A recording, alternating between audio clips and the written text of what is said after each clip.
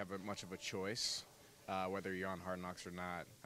But yeah, I mean, it was cool. It was my rookie year, so it was definitely different to come into the NFL and having that kind of be the norm, I guess. So yeah, I mean, just be yourself. I mean, just run your organization how you run it. I mean, obviously, they have their ways of cutting things out, but just be yourself. I don't know.